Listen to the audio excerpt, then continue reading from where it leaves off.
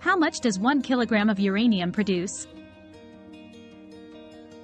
1 kilogram of uranium can produce a varying amount of energy depending on the type of nuclear reactor used. In a pressurized water reactor, 1 kilogram of uranium can produce around 10 to 12 million kilowatt-hours of electricity. In a fast breeder reactor, 1 kilogram of uranium can produce up to 60 million kilowatt-hours of electricity.